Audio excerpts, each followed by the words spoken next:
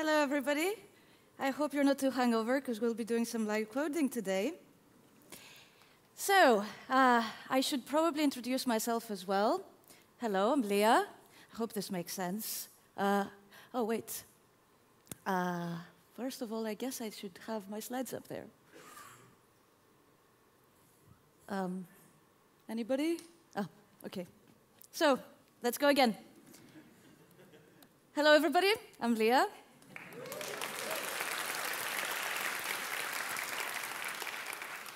If you've ever heard my name before, it's probably due to one of my open source projects. Some of them are listed here. The rest are on GitHub. I'm an invited expert in the CSS working group, which mainly means that we gather 4 times a year, and we spend increasing amounts of time talking about issues, about edge cases of decreasing likelihood.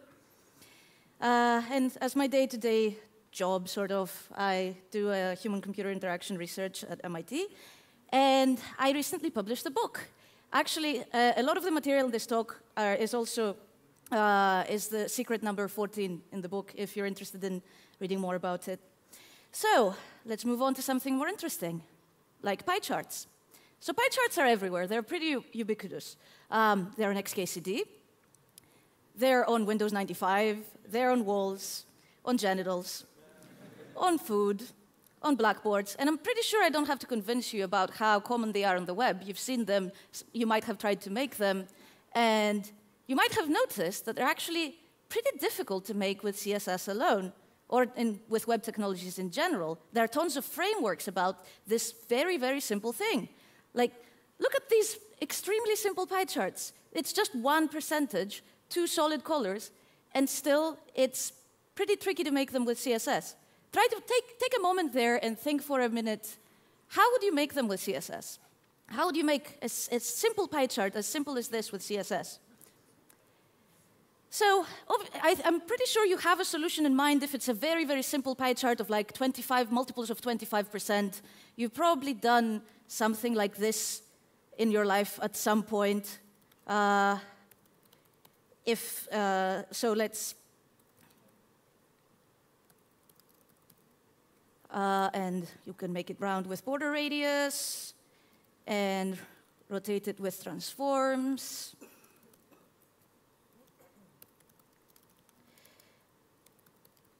And that's pretty easy. However, most pie charts we need to make are not actually multiples of 25%, so I'm kind of trolling you there. So let's move on to something a bit more practical.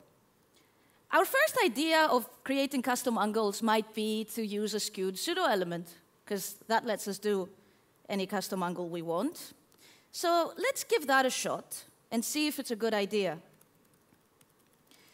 So the first step would be to make our element round and add a pseudo-element there. Create it with content empty string. Give it an absolute position. This is pretty much run-of-the-mill, right?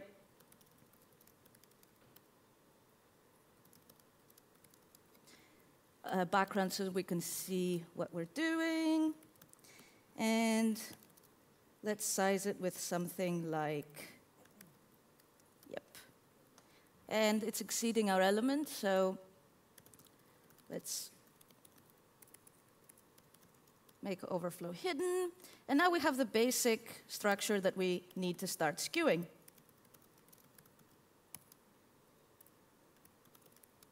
So you can see that we're sort of getting somewhere, but it's not actually centered, which doesn't make for a good pie chart, does it? So let's set the transform origin to the bottom left corner.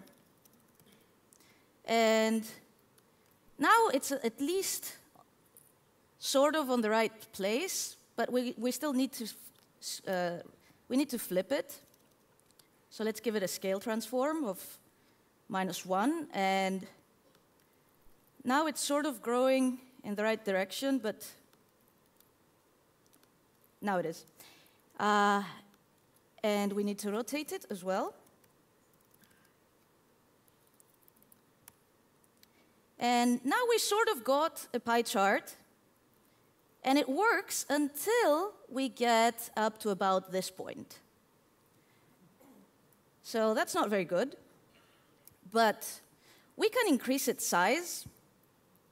And setting just padding instead of the explicit dimensions help us maintain a square shape, so we don't have to worry about which dimension is bigger. So now it still works, but only up to a certain point. Now it starts breaking again. So let's increase it even more. And as you can see, now it starts breaking again, and we can still fix it.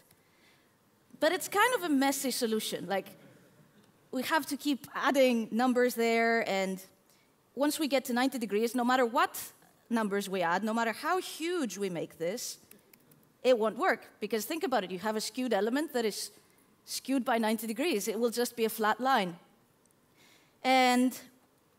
But still, we can sort of use this if we really want to. We could still make a pie chart that way, and we could flip the colors. If we wanted to have a pie chart that is over half, we could just flip the colors and it would work. But still, it's not good enough. And we might try this at first, and we might think, hey, we did make a pie chart with CSS. We managed to write CSS for pretty much any percentage, because, like I said, we can flip the colors. So there, we solved it. It's good to go. Let's add it to our website and move on to other things. But pure CSS, like making something with pure CSS is often good enough. I see many pure CSS demos. Oh, I made this with pure CSS. It's so cool.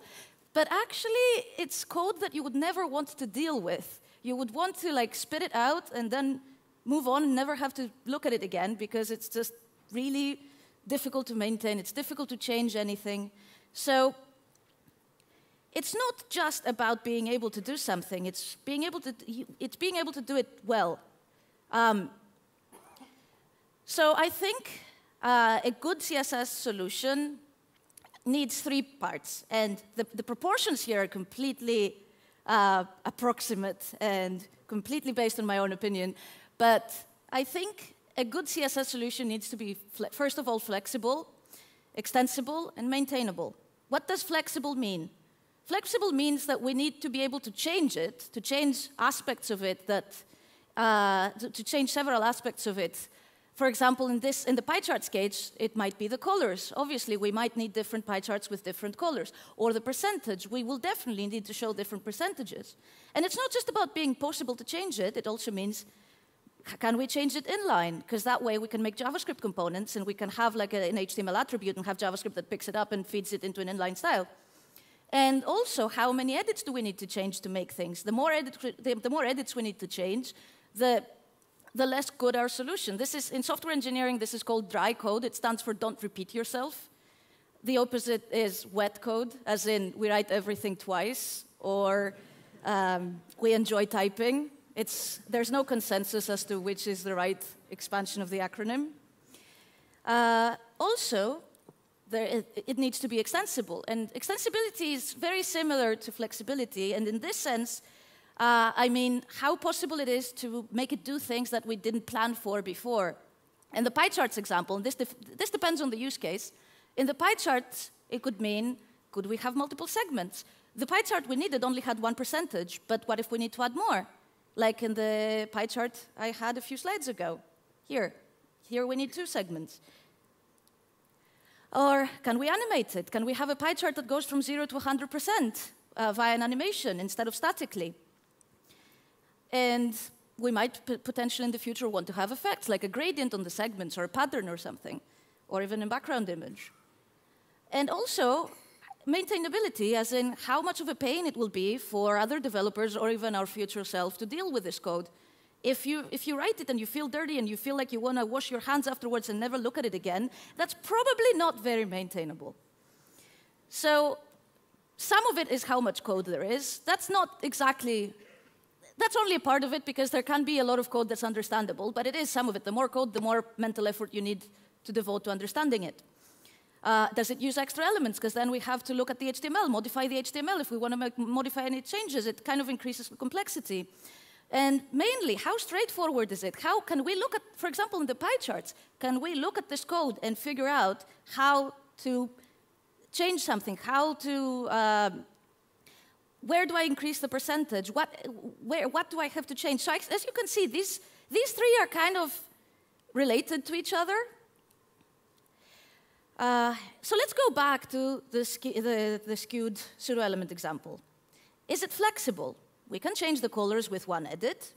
If I want to change this to, say, yellow-green, I can just change it here.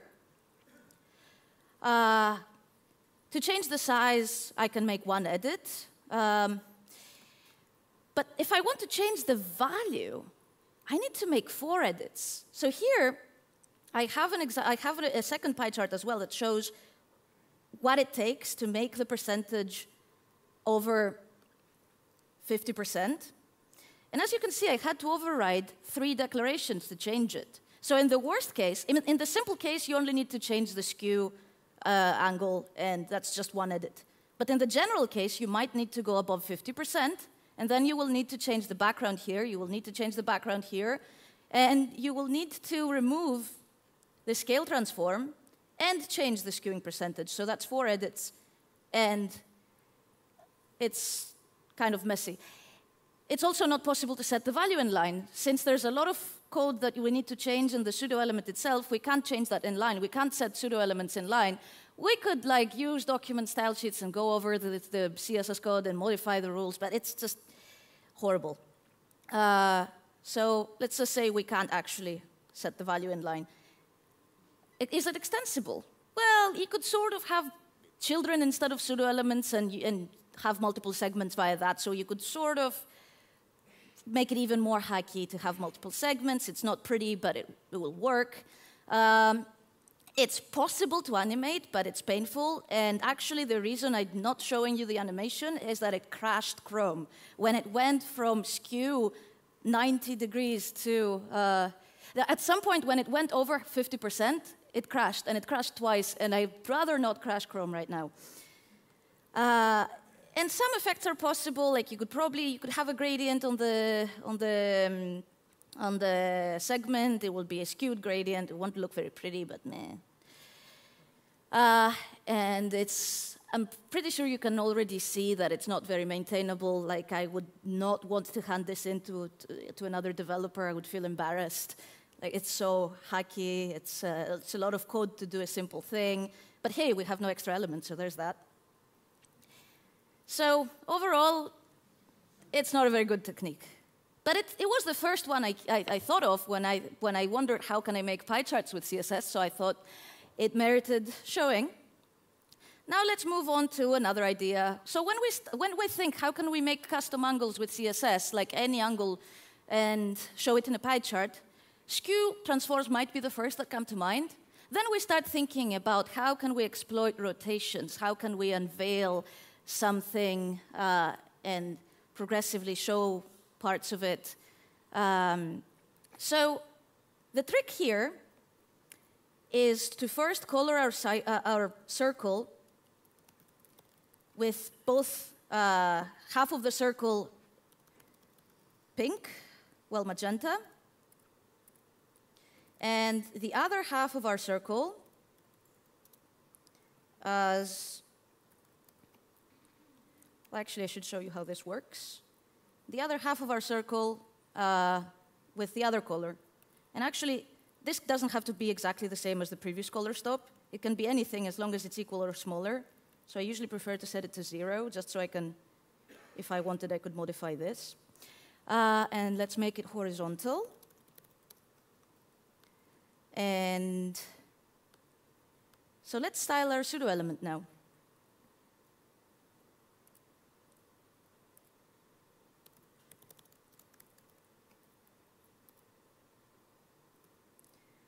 Let's give it a margin left of 50%.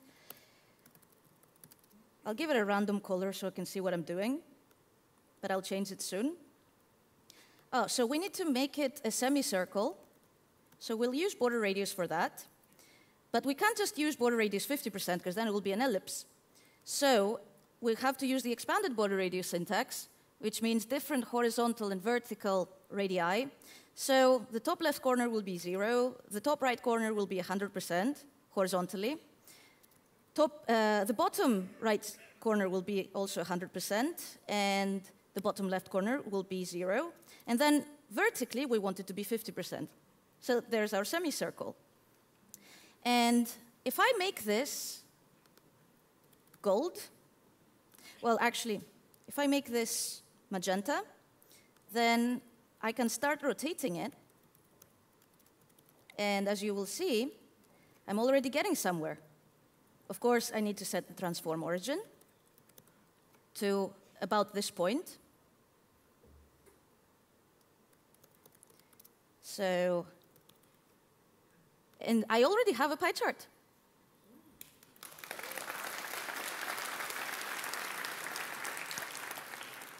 And if you find it a bit confusing, I can add a dashed outline to show you what's going on. So there our pseudo element is uncovering this half of the circle. And, okay, let's hide this. Of course, we'll start having issues again above 50%, but we can fix them more easily, as you can see. So before we do that, let's improve this code a little bit. First off, we need to convert our percentage to degrees, which is easy. It's pretty straightforward, but we can do better. We can use the turn unit, which corresponds much more directly to our percentage. This is 10%, this is 20%, this is 30%, this is 50%. It's just our percentage divided by 10. Also, we had to duplicate our color twice, which is bad flexibility. It's not very dry. We have to make 2 edits to change this magenta to something else. But thankfully, we don't need that repetition because we can just use background color instead of background and inherit it. So now we're inheriting it from the main element. And why did I use background color instead of background? Because we don't just have a color, we have a gradient as well. So if I used background, I would inherit the entire gradient. That would just be weird. Also, am I repeating anything else here? I'm not, but I have to change a gradient every time I want to change this color, which is not great. I would much rather set a single CSS property and not have to change the entire gradient every time I want to change the color. So what can I do? Since I don't have any text here, I can use the color property, set it to gold, and then use current color in here, which always refers to the value of the color property.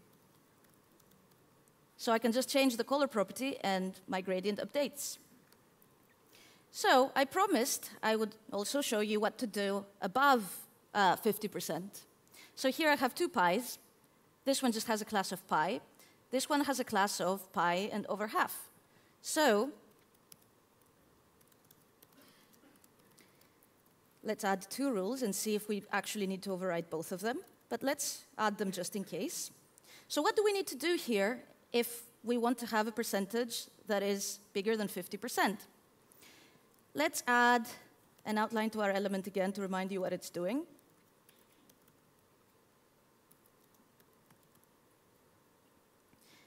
And as we change this, our element changes. So essentially what we need to do is we need this slice to be gold. So actually, we don't even, as long as we change the color here, or not even actually, I can just override the background here to current color instead of inherit, and we already have a pie chart that's above 50%. I don't even need to override this. And let's remove the outline, because we don't need it anymore. So as you can see, now I can have any angle I want. There is 60%, there is 70%, 30%. This would be 90%.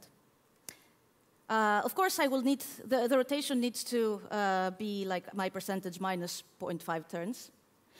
So, can I animate this? Sorry. Can I animate this from 0 to 100%? Let's try to do that. We will obviously need an animation for the rotation.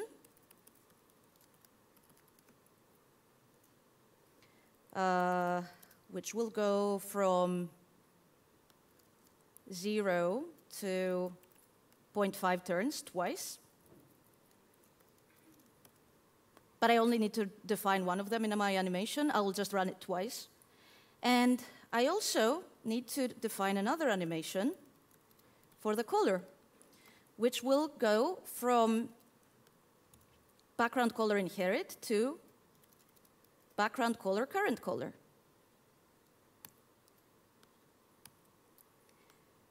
And let's try it. So the spinning animation, let's make it 1 second. Spin, infinite. Let's have it repeat infinitely. And we don't want it to accelerate, so we'll make it progress linearly. So as you can see, it's already moving from 0 to 50%. And the bottom one is moving from 50% to 100%. But we need to combine them both. So let's add the other animation. And the other animation, actually, I should show them separately first. So the other animation will be, let's give it 1 second. What did I name it? Color. So if I make it also linear, you can see that it's kind of smoothly transitioning from the gold to the magenta, which I didn't want. I wanted to go abruptly from one to the other, because I wanted to change at the 50% point.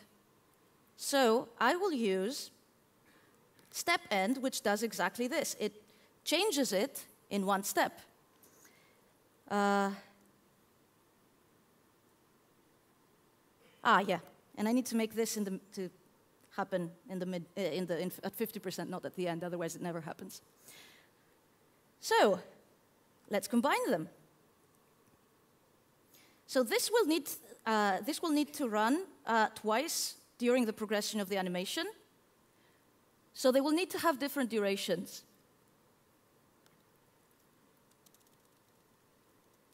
So the color one will be 2 seconds, and the other one will be 1 second. And there it is. It goes from 0 to 100.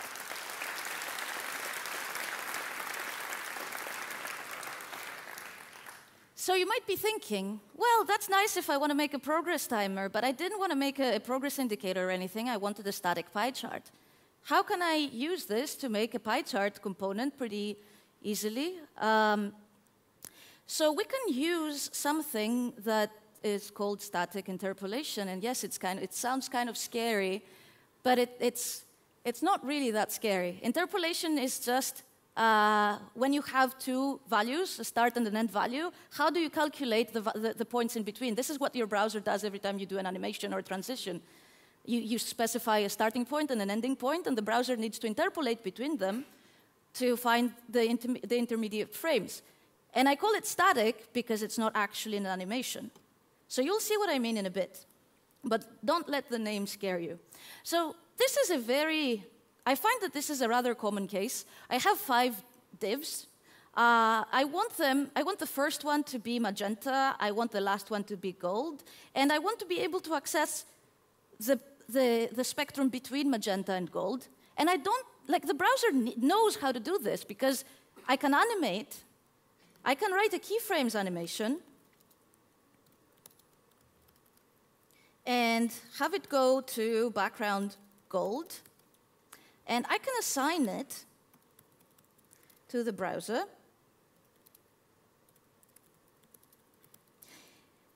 And the browser knows what to do. The browser knows how to go from magenta to gold, and it could figure out all the values in between. But I didn't want an animation. I wanted to be able to access that spectrum statically. I wanted to give my second div, which has a class of P25, I wanted my second div to be 25% between magenta and gold. I wanted this one to be halfway between them. I wanted this one to be 75% between them and be closer to gold. So how can I do that? How can I take advantage of the browser's native interpolation algorithm? Can I run an animation statically in a way? So there is a slightly hacky way to do this, as you might have figured out already. I can use animation play state. So let me enable this again. Paused, to pause the animation. And you can see that I can actually pause it at any point, and it's actually applied there. And then I can use a negative. Oops. Let's make this smaller.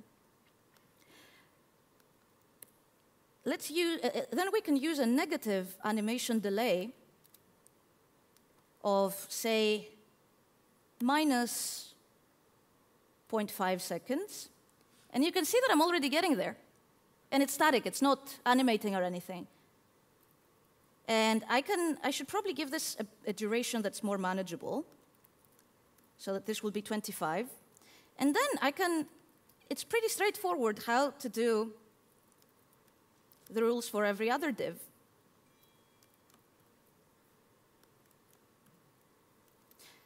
So there you go, we're already accessing what the browser is doing in its animation statically. We can even use it to debug animations.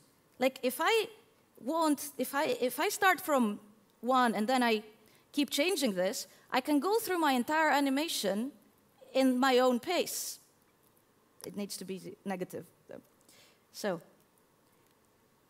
yeah, as you can see, I can go through my entire animation in my own pace, step back if I want to, and I can basically statically run my animation.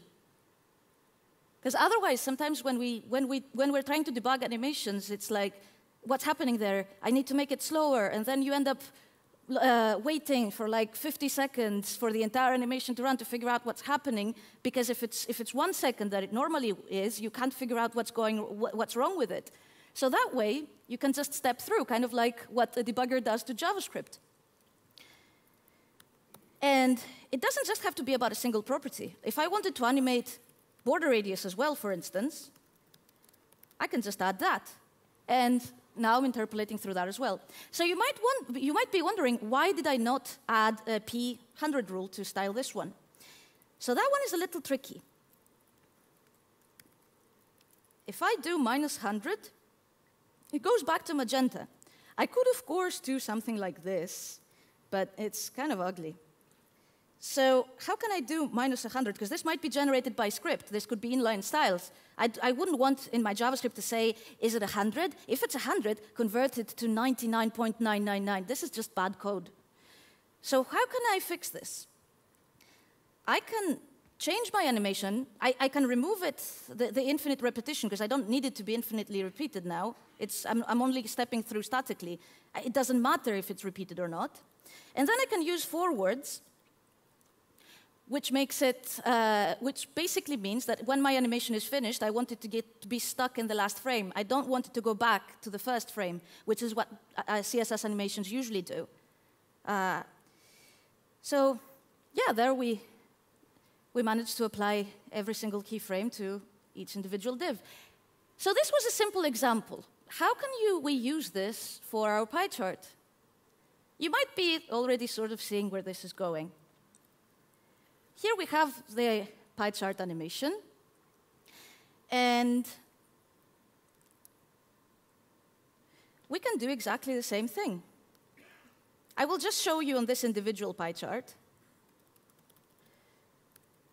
I'll just use animation play state paused again to pause it. And a negative animation delay. I should change this to something more reasonable. And yeah. And let's delete and reapply this. So, but this is 5%, so actually this should be 100 and this should be 50. So yeah, this is 10%, 20%, minus 30%, 40%, 50%, and so on. But you might be thinking, well, there's this animation delay that is inside a pseudo element, so how can I apply it via JavaScript? It's still in a pseudo element. It might be one property that I need to change, but it's inside a pseudo element. Oh, actually, I should fix the 100, because now it does this. So let's do forwards, and forwards here as well. And, that's not right.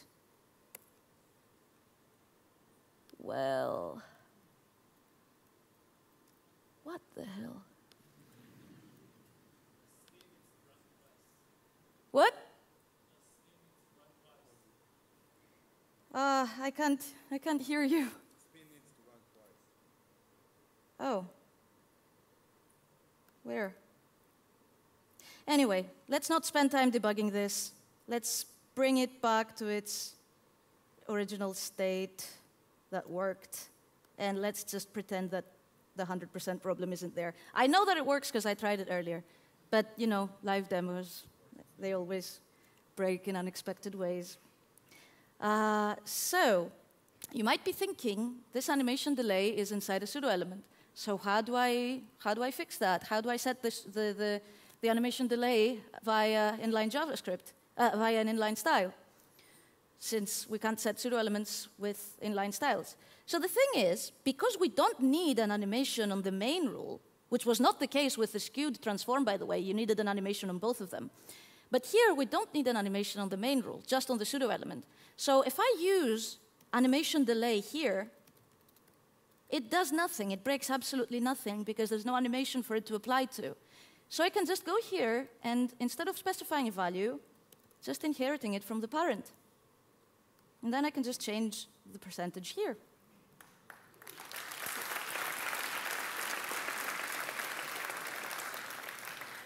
So that's actually a pretty useful trick for many things. If you need to change a pseudo element via an inline style, sometimes you can think of a property that won't do anything on the parent and then inheriting it. Like, for example, color is another case. Like if I do current color on the pseudo element, it's still the same. So I can change the color on the main element, and then I can use it in the pseudo element via current color. So, is this a good CSS? Is this a good solution? How many think that this is a good solution? How many think that this is a bad solution? Not being daring enough to raise your hand? So it's definitely better than the previous one. I think we can agree on that. We can change the colors with one edit, just like previously. 2 edits to change the size, because here, if we do it via padding, it's more complicated. Only 1 edit to change value, because we can use animation delay. So we can just change animation delay. And it is possible to set the value inline, because we just set an inline style of animation delay. Is it extensible? Well, we can't do multiple values due to the way of like having a rotated pseudo element and having it uncover. Like maybe we can sort of hack it, but it's not straightforward how we could do multiple values. It's a whole different problem that we need to solve. I don't like saying that things are not possible, but it's definitely not possible in an obvious way. Is it possible to animate? Well, we know that already. And can we color the segment? Can we use gradients or patterns instead of colors, or can we do other kinds of effects? Not really. Also, well, it's not using any extra elements. The code is pretty much as we have as much code as the previous example. It's just somewhat less hacky. So overall, it's not terrible, but it's not great either. It's sort of okay-ish. So what else could we do? We've kind of exhausted all our ideas about CSS transforms and pseudo elements and all that. What could we do? Is this the only way we could do pie charts? Of course not, because we have SVG. So most people that know a little bit about SVG, if you tell them about making pie charts with SVG, they will probably think of something like this. Very little CSS and an SVG with a path element, with a very cryptic path syntax. And I can tell you what this path syntax does, but that won't make it any more straightforward. It first moves to the point of 50% horizontally and 0 vertically, which is this point. Then it draws an arc to this point, over here that has a radius of 50. And if you see this 40, 80, this is the coordinates of this point. How do we find the coordinates of this point when we just have an angle and a radius? Well, trigonometry. Yeah, I wouldn't like to do that either. But that's how we calculate it. And how do we animate this? Yeah, tough luck.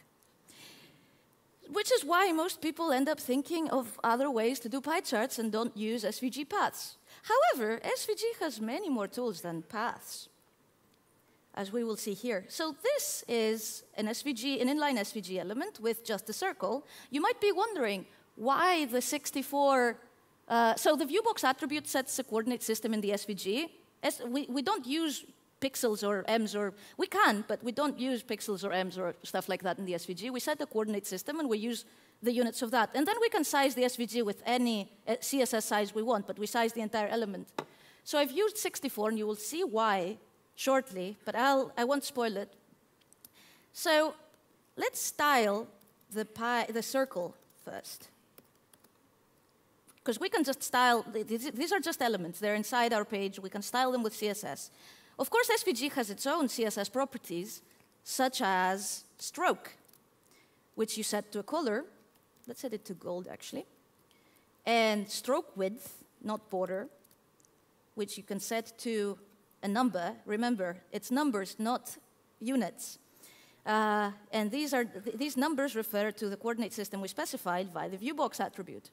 So if we increase this number enough that it covers our entire circle and we don't see anything in the middle, there it is, 32. Why is it 32? Because our coordinate system is, the whole width is 64. So there's where the cool stuff begins, because there's this awesome CSS property called stroke dash array. And what it does, what it lets us do, the reason it was designed is so that we can have dashed strokes in SVG.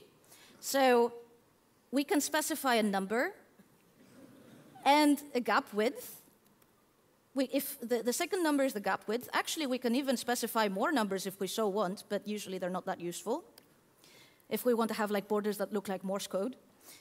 So this is the gap size, and this is the dash size. And it looks a bit more reasonable when I just have a normal border. You see it's just a dashed, a normal stroke. You see it's just a dashed stroke, pretty run-of-the-mill. But if I change my stroke to be the entire circle, then it creates many more interesting shapes. I mean, even outside of pie charts, I think this is a pretty cool shape. You can use it to make a starburst. Like if I set the fill of the circle to none, I just get the stroke, and I can use it as like a starburst background, which used to be pretty common on the web a few years ago. But here we're not making starbursts, we're making pie charts. So we want to use the dashed size to be our segment, and the gap width to be the rest of it. So we want to increase the gap width enough to occupy the entire circle. So we can either do this by fiddling with numbers, or we can calculate it. What will be the gap width we need? It will be the perimeter of the circle. What's the perimeter of the circle? 2 times pi multiplied by the radius. And what's the radius? 25% of 64, as you can see here. So let's use Spotlight to do this. 25% multiplied by 64 is 16. So 16 times 2 times pi is 100. So there's why our coordinate system was 64, because I want the perimeter of the circle to be 100. Because that way, our dash size corresponds to the percentage we want.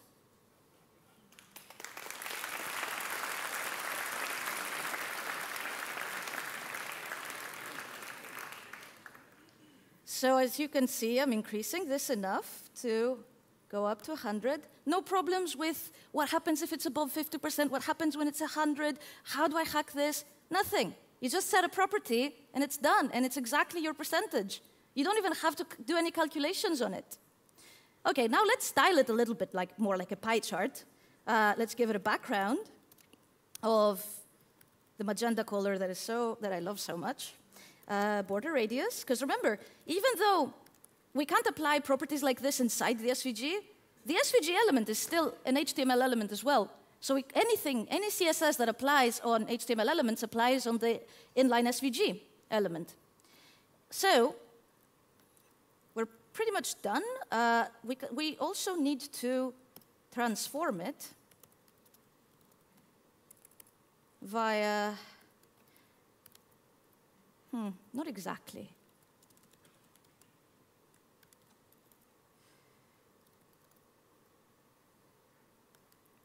Yeah, why did I scale it? I don't need to. Do I?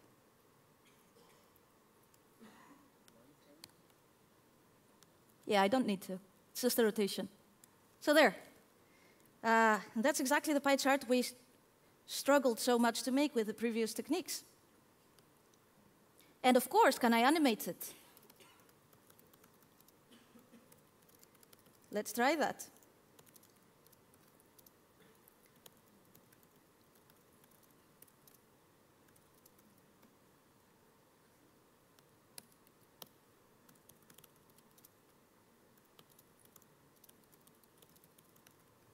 There. No.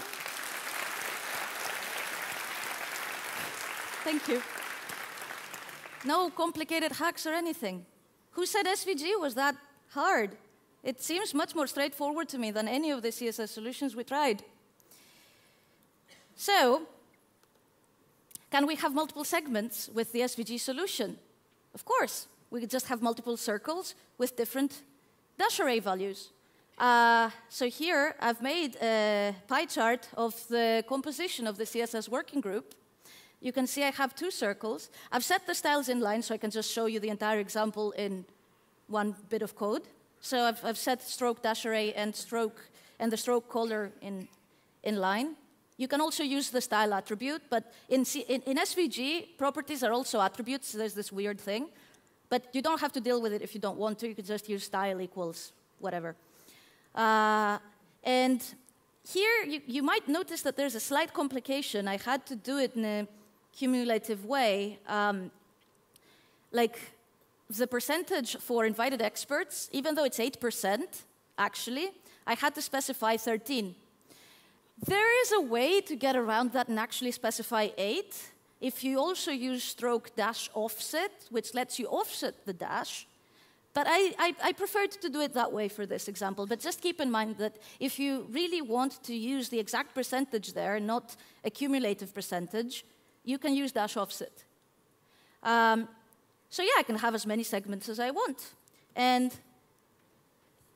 you can also see, completely unrelated to the talk, but you can also see in this example how, even though we think that standards are made by W3C, actually, it's all member companies. 83% of the working group is member companies, so it's essentially browsers making the specs and not W3C. Poor W3C has a very little say in it. So, how good is this technique? There's only one edit to change the colors, 2 edits to change the size, 1 edit to change the value, and a pretty straightforward one. Yay. Of course, we can set the value inline. We just set stroke dash array inline. We can have multiple values. I just showed you how. We can animate it. You've just seen how. We can have effects because there are SVG gradients that we can use, SVG patterns. It's super messy, but it's possible. We need extra elements. That's one problem, but you can use like a div with an attribute and then pick it up with JavaScript and add like an SVG element with a circle inside it. It's not that much code. It's like maybe 5, 6 lines of JavaScript. Maybe a little bit more because you have to deal with horrible namespaces, but it's not that much JavaScript. And it's pretty straightforward, I think. So yay for SVG stroke dash array. Is there a better way?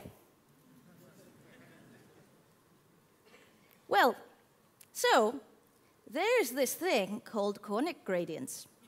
And, whoops, sorry. And this is essentially what it does. You can see what happens if I add more stops. It's called conical gradients because it looks like a cone if I add the right color stops. You might have heard them as angle gradients. Photoshop calls them angle gradients. And there's so many cool things I can make with them. Like, I can make a hue wheel with them, like this. Blue and fuchsia and red. And I can add a border radius. There's a hue wheel, which you can use if you ever make a color picker. Thank you. You can make a checkerboard. How? You will see. So, actually,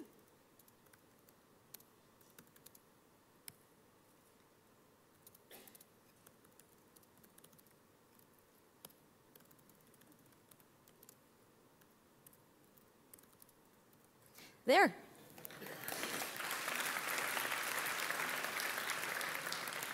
And how do I make a pie chart? That should be pretty obvious now.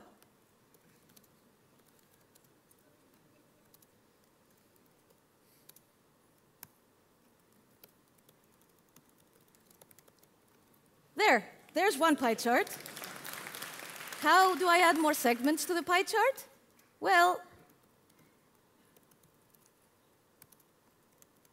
there's how I add more segments to the pie chart. So, how awesome is that? It's defined in CSS images level 4. There's the spec. It's pretty awesome. One edit to change anything. The colors, the size, the value, you can set it in line. You can have multiple values. It's super easy to animate, obviously. Some effects are possible. That's kind of tricky, though. No extra elements needed, only 3 declarations. That beats pretty much every solution we've shown so far. It's very straightforward, I think. It's pretty awesome.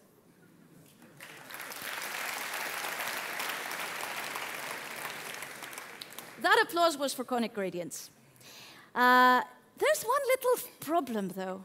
Just a tiny, tiny little problem. Yeah. Yeah. I know. So, the good thing about it is that browsers prioritize what to add based on what developers request. And since there's already a specification on it, it's pretty much on you guys now. Tweet to browsers, blog about it, add bug reports to browsers, request it. You don't realize how much power you guys have. The more you request something, the more browsers will prioritize it. Because they can't implement everything, so when they decide what to implement, that's how they decide. What have been developers pestering us for? What have they been blaming us that we don't have? What do they need? And that's how they decide what to implement. So if you want conical gradients to be implemented, and I think they're pretty awesome, ask for them.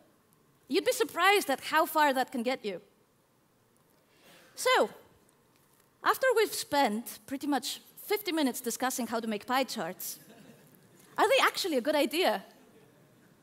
So, how many of you have heard of Edward Tufte, the information visualization expert? Some of you. So, he has very strong opinions, and he has very strong opinions about pie charts, too. He said in one of his books, a table is nearly always better than a dumb pie chart. The only worse design than a pie chart is several of them. For then the viewer is asked to compare quantities located in spatial disarray both within and between pies. Given their low data density and failure to order numbers along a visual dimension, pie charts should never be used. So, he does have a point. Look at this pie chart. Which segment is bigger? Which segment is smaller? Can you order them? It's kind of a trick question because they're all the same. but it's kind of hard to say that with confidence, isn't it? What about this one? Can you order them by size? Can you compare them with the previous pie chart? It's kind of difficult, isn't it? It's much easier if you're looking at a bar chart. So yes, Taft does have a point, although there are cases where pie charts can be good. He's a bit too absolute.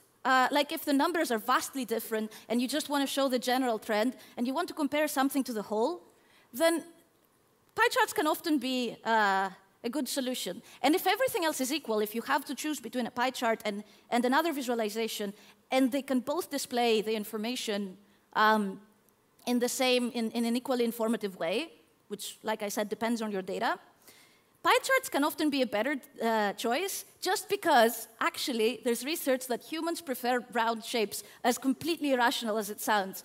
Humans are irrational. It's how our brains think. We like round shapes. So, I've just spent an entire talk talking about pie charts, and now I'm telling you that maybe, in many cases, they're not a good idea.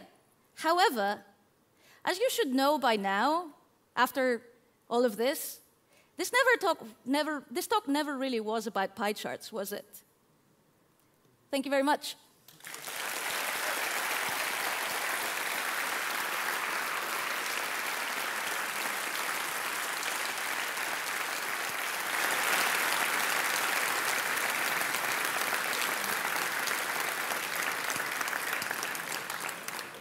So I think we have 8 minutes something for questions. I think for me, at least, I think for other people here as well, it might take hours of Googling just to apply any one of those solutions to the, pie chart problem. Mm-hmm.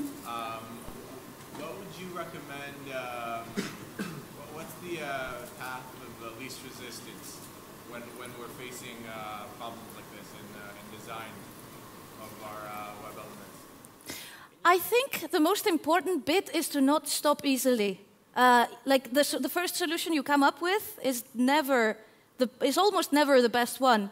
Like, try to think about the aspects I said. Is it flexible? Is it extensible? Is it maintainable? Evaluate it. Is it a good solution? Can I improve it? Can I reduce repetition? I have to repeat this thing twice here. Can I remove this duplication somehow? So the more you think about it, it's kind of like solving a mathematical problem. It's pretty much the same thought process. Like, you first come up with an idea, you try it, it doesn't work, or it does, but it's not a very good idea, and you try to refine it and make it more elegant. There's really no magic to it. As long as, obviously, you need to know what's available, but apart from that, as long as you keep prodding and trying and thinking and not giving up, I think that's the most important bit. Except for the spec, which is I think, a little hard to read for most people. Yeah, I think... Where can you find all that? Some of the stuff that you demoed was... I like MDN as a resource. The specs can be varying levels of readable. Some of them are readable, others are not. I think it's worth it to take a look. See if it makes sense. If it doesn't, look somewhere else. And don't feel bad, because sometimes they don't even make sense to CSS working group people. There is, but I'm trying to avoid the shameless self-promotion. But there is, yes, I have an entire chapter on pie charts in my book. It's secret number 14, I believe. It's called Simple Pie Charts. And actually, after I wrote it, I thought that, hey, I really like this. I should make a whole talk about it. Hi, Lea. Mm-hmm. Hi, here. Where? Here. Oh. So I assume your presentation was browser-based? It was what? Browser-based? It was done. Yes, it was. It was. My slide has gone away. Can we put up my screen again? Because there was a link to... Yeah. So the slideshow framework I used is the one I wrote a few years ago. It's called CSSS. I usually publish my slides, but because this is a very new talk, I haven't done so yet. Honestly, because I'm kind of embarrassed about the code. I just quickly hacked it together, finished it last night. So it's kind of embarrassing. But they will be posted pretty soon, like maybe in the next week or so. So if you check Twitter from time to time, I'll definitely publish them there. All right, that's not the question I had. What? That was just the assumption. The question is, the last example, conic gradients. Oh, sure. How in our world did you do that if Oh, browsers don't yes. support it? So, yeah, I wrote a polyfill, which I plan to also release.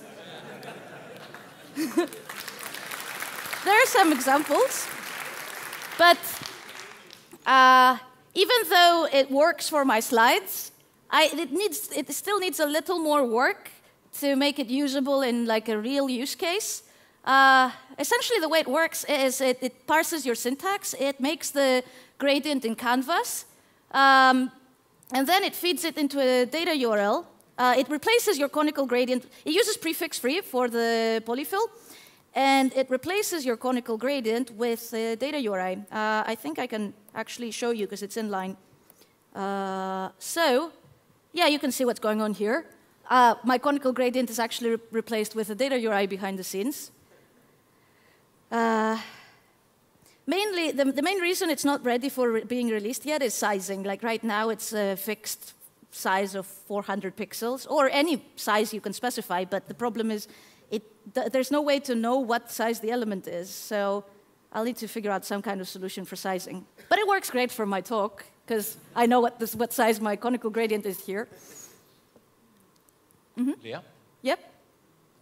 Here? Ah. I'd love to hear your thoughts about SAS and LESS and other compilers. I use them sometimes. I try to avoid using them by default. I usually start a project, and soon it becomes pretty obvious whether I will actually need one. Like you see your CSS like starting to become kind of difficult to maintain. Like if you have a lot of repetition. But I try not to depend on them too much, because eventually my vision is that at some point these will not be needed, that CSS will adopt these features natively and we will not need preprocessors. And there's already standardization work on that. Like there's a proposal for nested CSS rules. The syntax might be a little more awkward than preprocessors. Not too much, but a little more awkward because there are parsing challenges involved. Also, there are CSS variables. They're only supported by Firefox at the time, but you know how this goes. Eventually, it will be supported everywhere. They have a different syntax than SAS variables. They're basically custom properties that you can reference their values, which can be actually very powerful. Because in SAS, variables are lexically scoped. If you want to use them in a different rule that is completely outside where they were defined, you can't. But in CSS, they just inherit like regular properties. So you can just define them on a root element and then reference that variable, and it will just get the value of the variable depending on whatever you said. It's very dynamic, and you can change the variable with JavaScript, and it updates dynamically, so you can do all sorts of cool things that you can't do with preprocessors. And also, it's the same route with calc. Like in the past, we needed preprocessors to do calculations, and now we have calc, and we can use calc for calculations, and it's much more powerful because it's dynamic. A preprocessor doesn't know what 100% corresponds to because it needs to process your CSS before it reaches a browser. So how could it possibly know what the percentages refer to? But your browser does. So CSS is so calc is way more powerful than doing calculations in preprocessors. And it's pretty much the same with any of these features. Once CSS adopts it, it might be a bit more awkward. The syntax might be a bit more awkward, but it's usually a much more powerful, much more dynamic feature. So I try to avoid depending on them, because if I do, I might end up. I'm worried that you know these people that they learned to write JavaScript only via jQuery, and even though we don't need jQuery as much today, they're kind of grown so dependent on it that they just can't let it go. That's what I'm worried about with preprocessors, and I try to write some CSS without them when I can. Oops, time's up. But I guess maybe we have time for more questions, do we? Last question? Last question. Okay. Last question.